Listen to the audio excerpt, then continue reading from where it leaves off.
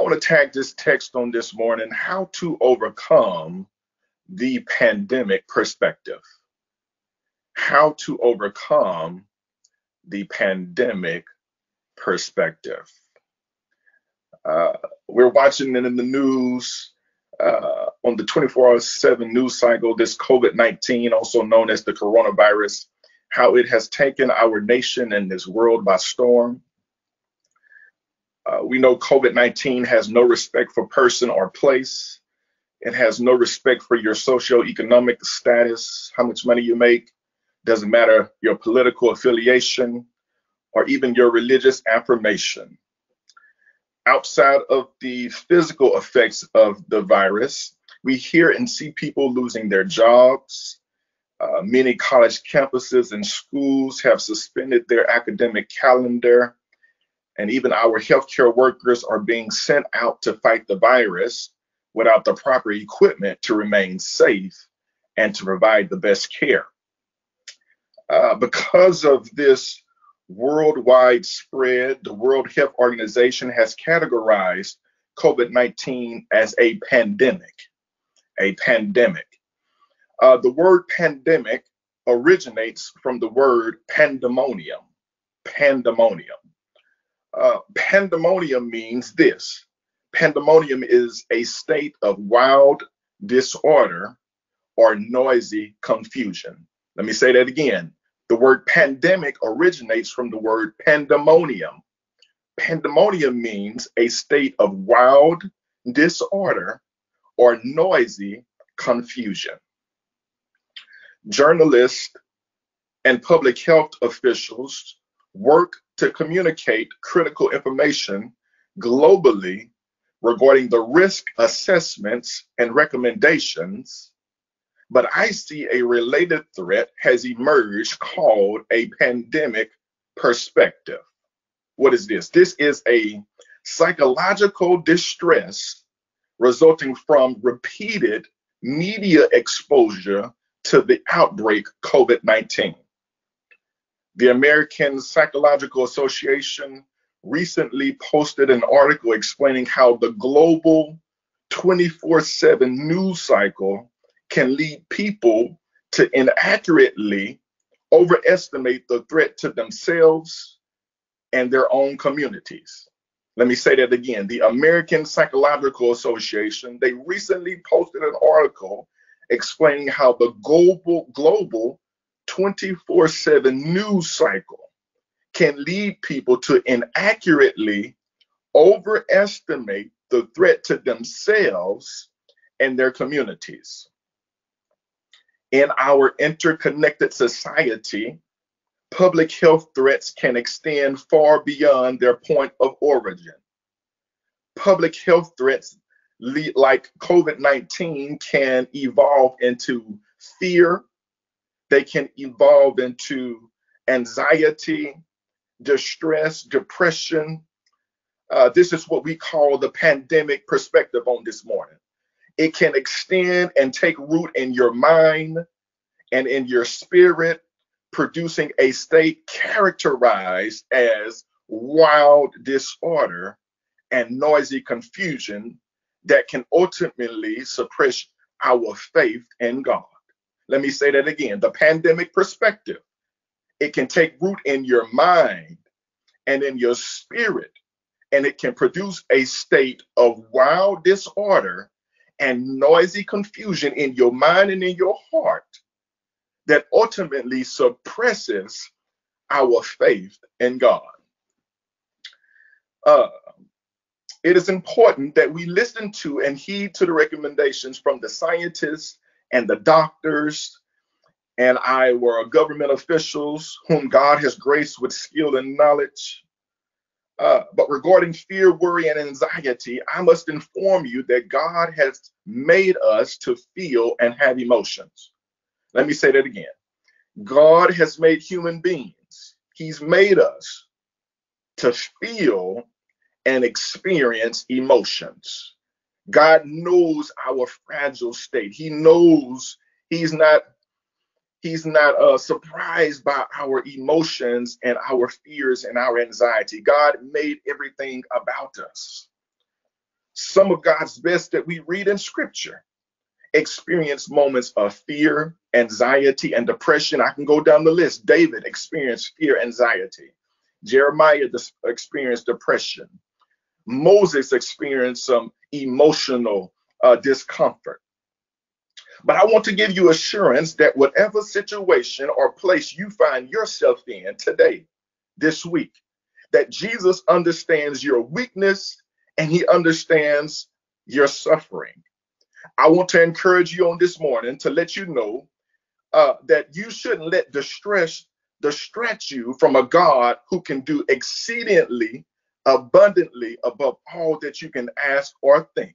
Let me say that again. I want to encourage you on this morning that you do not let your distress distract you from a God who can do anything but fail.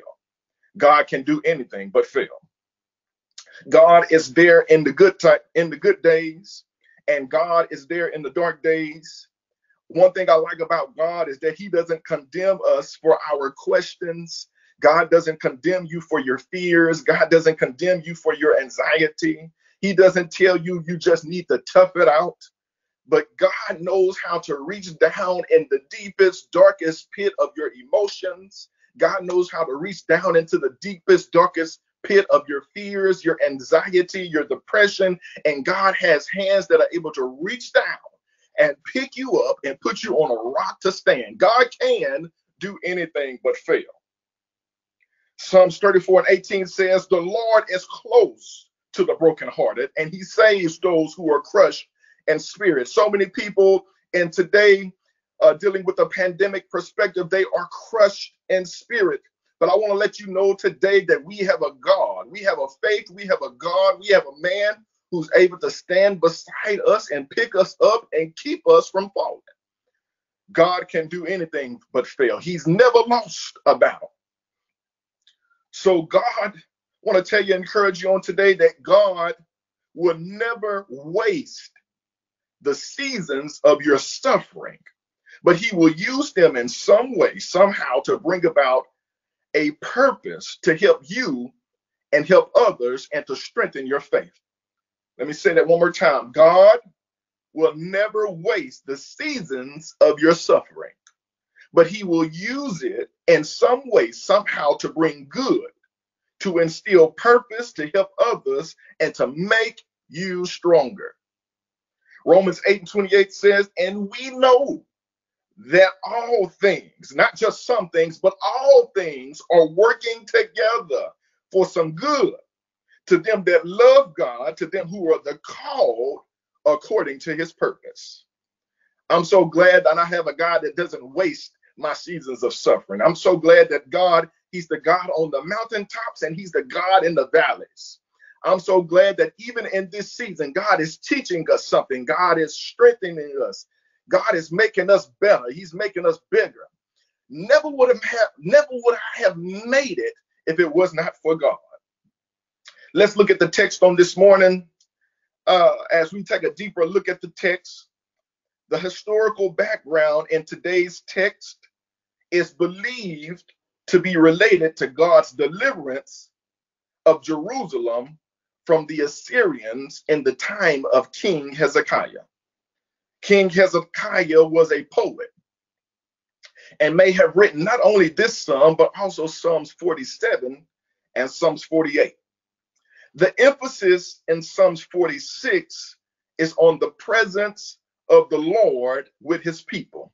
Let me say that again. The emphasis on Psalms 46, our text today, is on the presence of the Lord with his people and the difference it makes when we trust him when overwhelmed with pandemic perspective. I'm going to say that for a third time.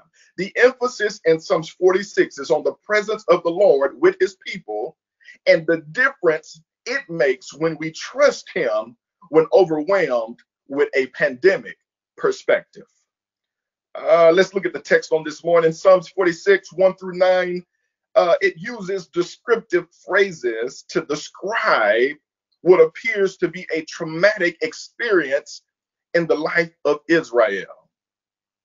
Psalms 46, 1-3, it states that God is our refuge and strength. He's a very present help in trouble. Therefore will we not fear. But look at the next descriptive phrases. Though the earth be removed, and though the mountains be carried into the midst of the sea, though the waters thereof roar and be troubled, though mountains shake and the swelling thereof. That sounds very descriptive, like a troubling time. Verses 1 through 9, as we look deeper at the text, verses 1 through 9 are spoken in the third person. That's an English term. Verses 1 through 9, they are spoken in the third person. Hezekiah is speaking about God. Once again, verses 1 through 9 are spoken in the third person. Hezekiah is speaking about God. But when we look at verse 10, there's a shift in the sentence structure. The sentence structure changes from third person to first person. That means that God begins to speak to his people. Not only does he speak to his people, but God, in verses 10 and 11, he gives us two ways that we can overcome the pandemic perspective. God gives us two ways that we can overcome the pandemic perspective. Let me give you these two phrases, these two ways, and then I'm going to get out your way. The first way that we can overcome the pandemic perspective is we have to learn how to be still. We have to learn how to be still. Verses 10, be still.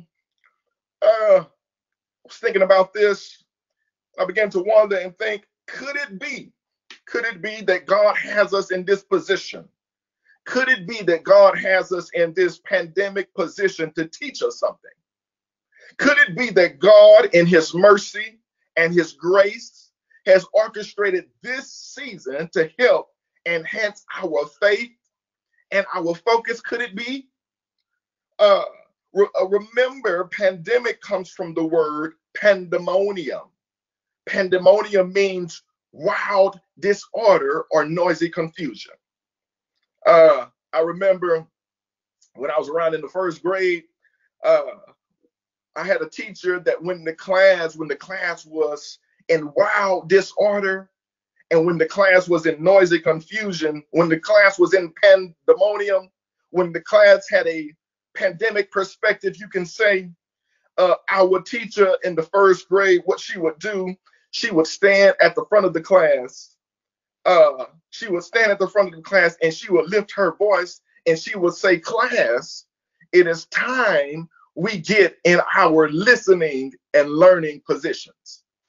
My teacher, when it was noisy and when there was wild disorder in the class in the first grade, the teacher, she would stand at the front of the class and she would lift up her voice and she would say, "Class, it is now time that we get in our listening and learning positions." LLP, class, it's time that we get in our listening and learning positions.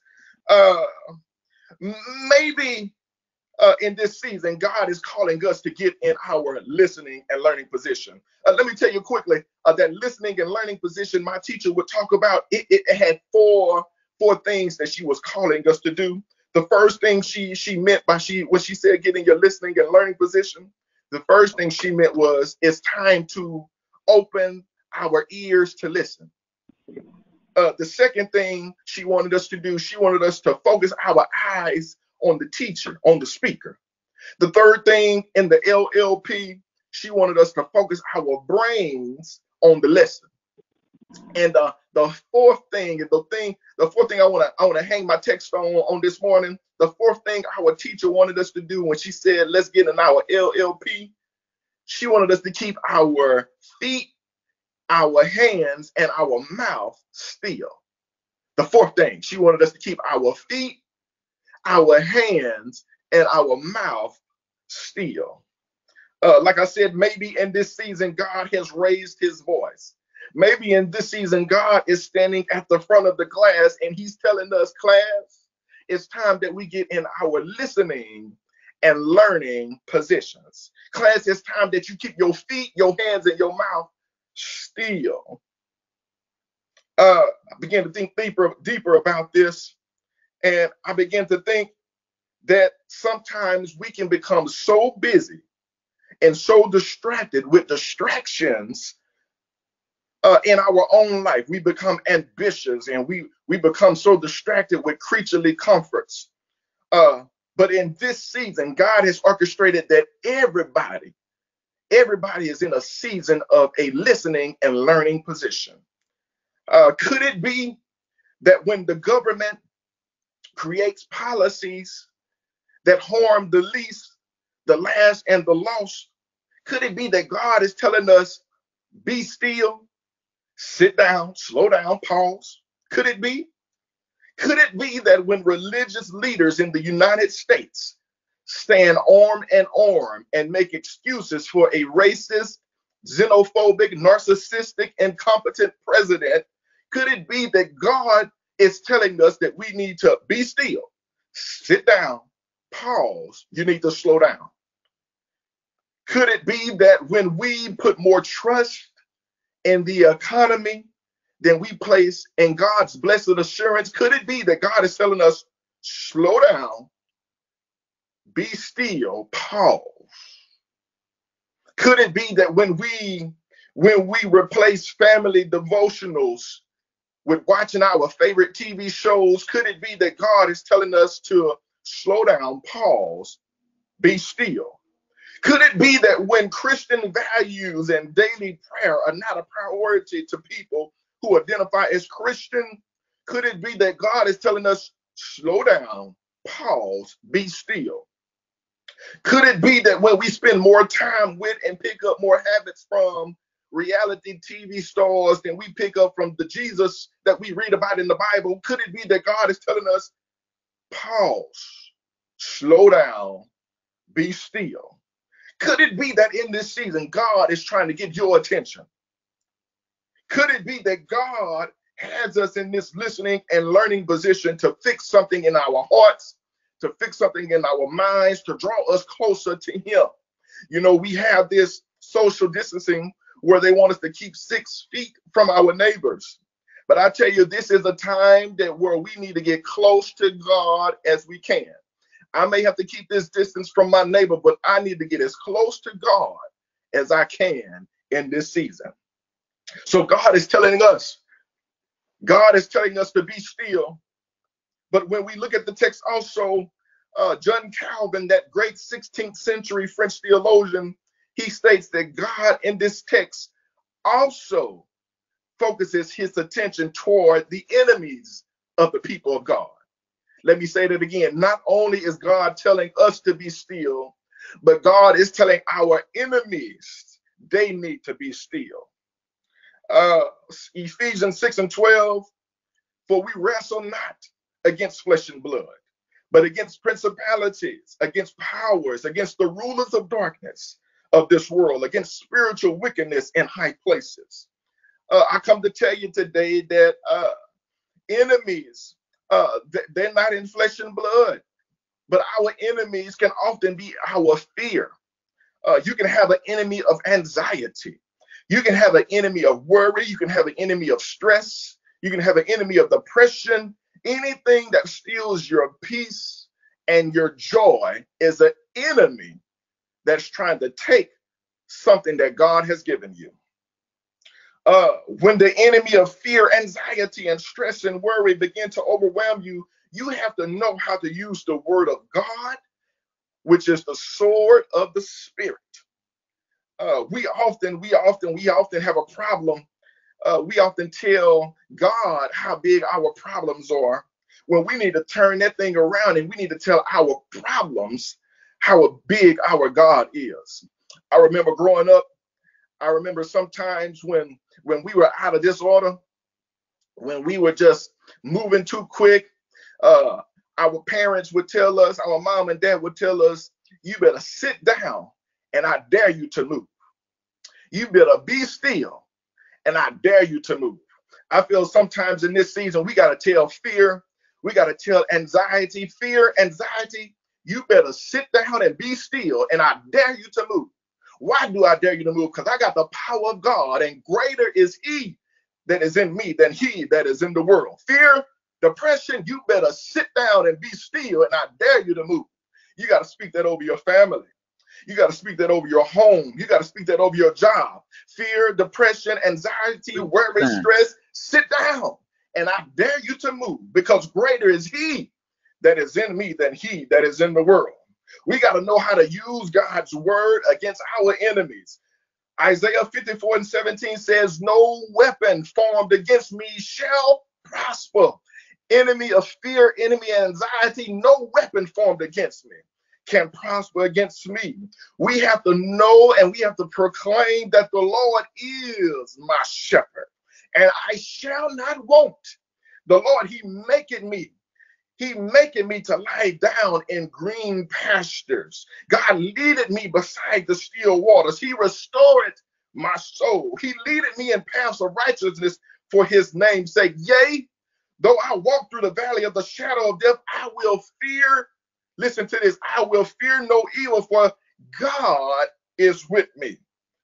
My brothers and sisters, I want to encourage you on today that not only is God telling us that we need to be still, we need to seek his face, we need to get closer to him, but God is also speaking to our enemies that our enemies need to be still, and we need to dare them, be still, and I dare you to move, because greater is he that is in me than he that is in the world. Be still. Number one, God is telling us to be still. To be still. Not only us, he's telling our enemies to be still. But let me give you the second point. We look at verse 10, Psalms 46, verse 10. God says, be still, but then he says, know that I am God. This is the second way that we can overcome the pandemic perspective. We have to know that God is God. We have to know that God is God. Number one, you got to be still. Your enemies got to be still. But number two, you have to know that God is God. What does that mean to know that God is God? We have to know that God is not in competition with COVID-19. My Bible lets me know that God has no rivals. Nothing compares to God. Nothing is bigger or better than God. We have to know that God is omnipotent. What does omnipotent mean? Omni means all. Potent means powerful. God is all powerful. Nothing is more powerful than God. So God is letting us know, hey, I have all power in my hands. What does it mean to know that God is God? It means that God is omnipresent. Omni means all. Present means he's everywhere. That means God is everywhere. You can't put God into a box. You can't put God into some type of captivity. God is everywhere at the same time. Anywhere you need God to be, God is right there. What else does it mean to know that God is God? It means that God is omnibenevolent. Omni means all. Benevolent means loving. That means God is all loving. At this time where you may feel like you may have lost your job, you may be dealing with financial struggle, I want to encourage you that God loves you and God has a way for you. God has provided for you. He's going to bless you in ways that you can't even see right now, but God is omnibenevolent. He's all loving. God has not forgotten about you. What else does it mean to know that God is God? It means that he is omniscient. Omni means all, science means knowing. God is omniscient. That means he knows everything. Nothing is outside of God's knowledge. So we have to know that COVID-19, this pandemic, because God is omniscient, COVID-19 did not catch God by surprise. No, no, no. COVID-19 did not catch God by surprise. Before the foundations of the world were laid, God knew, because he's all knowing, he's omniscient. God knew that in 2020, you, me, your brother, your sister, your mama, and your daddy, he knew that we all was going to be in this position in 2020. God knew it. God knew it. God knew that he knew that we were going to be facing these fears, but he came to let us know. He's coming to let us know this morning that we can overcome this pandemic perspective. One thing I like about God is that nothing is outside of his control. He knows everything. Let me break that down for you. When you look at the ocean and you look at the waves, they come in and then they go out. They come in and they go out, and they do this all day. But the good thing is the waves, they have a point where they cannot cross. The Bible says God has marked off the waters that they can only go up to to a certain point. I come to let you know that COVID-19 can only go to a certain point. COVID-19 can only get to a certain point, and then it has to recede. It has to go back. Why? Because God is in control. God is in control. We have to know that God is God. Let's move down to verse 11. It says, God says, because I am God, I need you to know that I will be exalted. I come to encourage you this morning that in this season, God will be exalted. I don't know how, I don't know when, I don't have all the answers to the questions. That's not my position. But I have a God who knows, and he lets me know that he will, through every situation you find yourself in, he says, I will be exalted. Verse 11, he also says, because I am God, I need you to know that the Lord of hosts is with you. God says that in this pandemic perspective, I want to encourage you that I'm with you. God is telling us that he's with us. And I like Romans 8:31. I like what Paul says. Paul says, if God be for us, who can be against us? If God be for you, who can be against you? Who's bigger than God? Who's better than God? If God be for me, if God is with me, who can be against me? God has never lost a battle. He's never lost a patient. God is good all the time. The next thing, verse 11, it says, oh, because God is God, we have to know that God, the God of Jacob is our stronghold. The God of Jacob is our stronghold. What does that mean? Stronghold means defense. That means God is a defense. God has protection around us. You may not be able to see it, but God has protection around us. There's a song that the Reverend Clay Evans, that he used to sing all night and all day.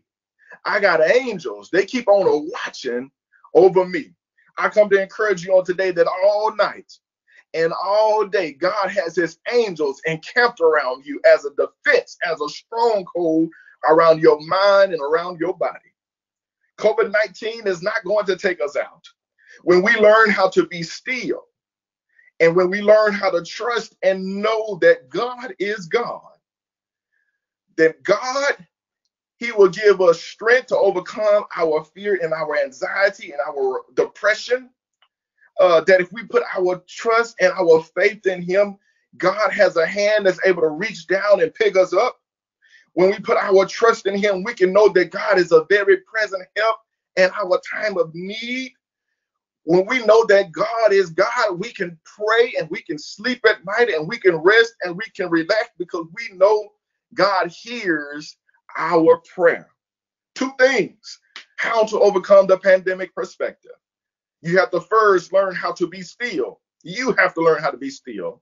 And then you got to learn how to tell your enemies, fear, anxiety, be still, and I dare you to move. That's number one. Number two, you have to know that God is God. He's omnipotent. He's omnipresent. He's omniscient. He's omnibenevolent. God is all powerful. He's all knowing. He's everywhere. He's all loving. And if God be for us, who can be against us? As I come to my close, I want to encourage you with this, that COVID-19 is a bad disease, but it's not the greatest disease that we face.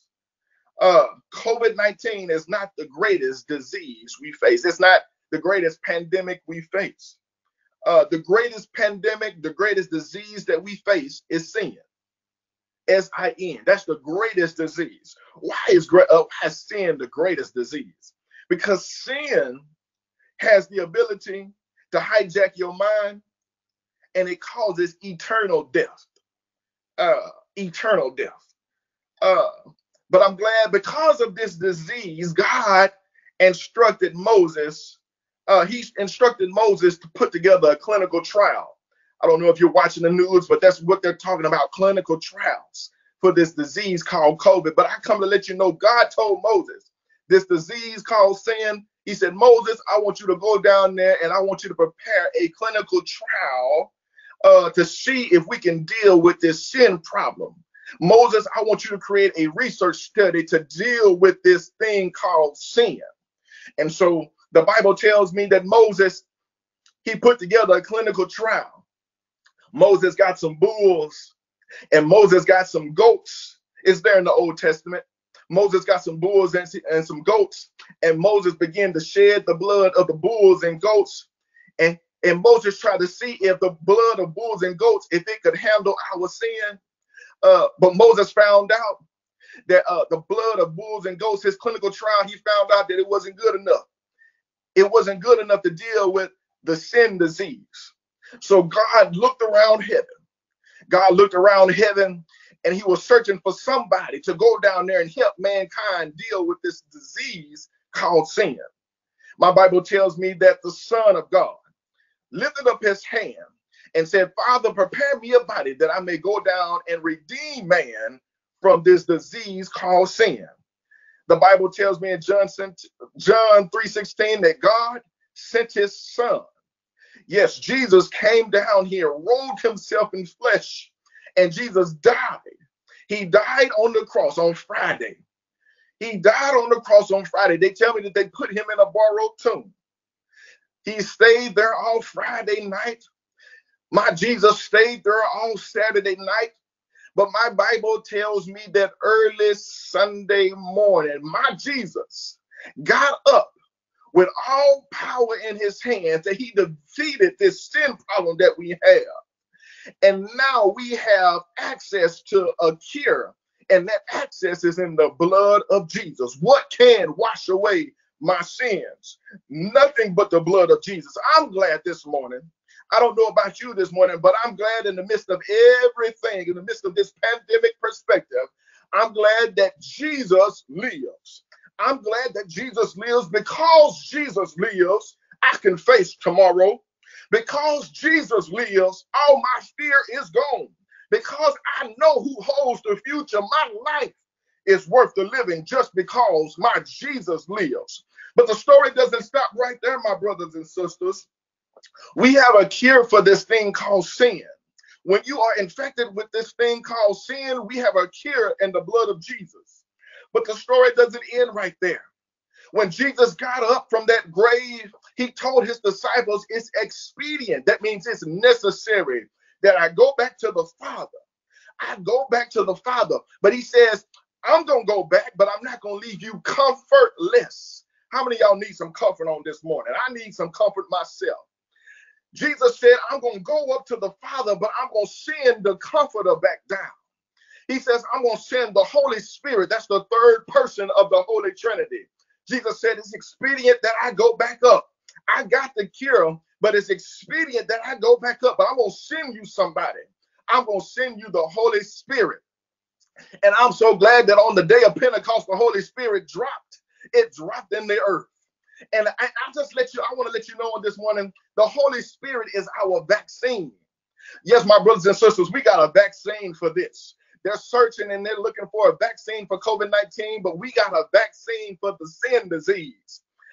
We got a vaccine and it's called the Holy Spirit. Yes, my brothers and sisters, have you been vaccinated? The Holy Spirit is a vaccine. It will block against fear. The Holy Spirit is a vaccine that will block against anxiety. The Holy Spirit is a vaccine that will block against depression. The Holy Spirit is a vaccine that will block against stress. The Holy Spirit is a vaccine that will block against sin that tries to overcome you. The Holy Spirit is a vaccine that will block against the fear, the enemy that's trying to attack your mind and your body right now. I'm so glad that Jesus went up, but I'm so glad that he sent down a vaccine called the Holy Spirit. Thank you, God, for my vaccine. Have you been vaccinated on this morning? The vaccine is available for you. It's available for everybody. There's no shortage of the vaccine. The vaccine can fill you. It can baptize you. It can touch you from the top of your head to the soles of your feet. You may be watching me right now in the comfort of your home, but the vaccine can be right there. It can be in your heart. The vaccine can be in your mind. When you go to work tomorrow, you can have the vaccine. When you go to the grocery store, you can have the vaccine of the Holy Ghost. I'm so glad that I've been washed in the blood of Jesus. I got the cure, but I've been vaccinated. Oh my God, I'm feeling good right now. We have a vaccine. You don't have to fear COVID-19 because we got a vaccine that can block against all manner of fear, anxiety, depression that you may be facing on this morning.